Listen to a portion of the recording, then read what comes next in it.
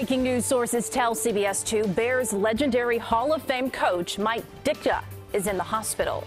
Matt Zahn joins us now. So, Matt, what have you learned about what's happened to him? Well, Erica, sources tell us that Mike Ditka suffered a heart attack and is still in a hospital in Naples, Florida, where he does have a home. We are hearing, though, that he is doing okay. Ditka, who turned 79 just over a month ago, suffered a heart attack while he coached the Bears in 1988. He was just 49 then, and he actually coached the Bears for 4 more years after that. He also had a stroke in 2012 while golfing here in the Chicago area.